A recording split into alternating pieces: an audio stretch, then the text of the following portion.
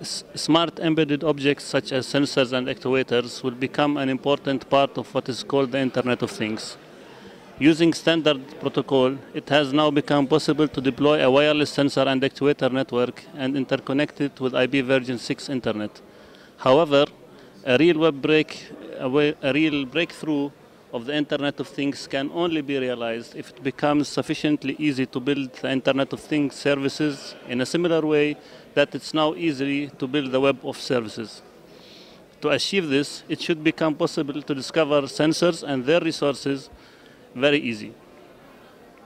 In this part of a Spitfire demo, we show how sensors are discovered automatically and how their resources are added to a resource directory where a user can select which resource he wants to see.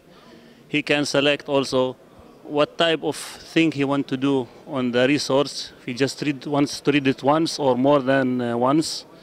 And he can also select what to do with the information. For example, he can select that the data should be sent to as an SMS. The reply should be an SMS, or it should be sent to a Twitter page, or it should be just sent to the screen.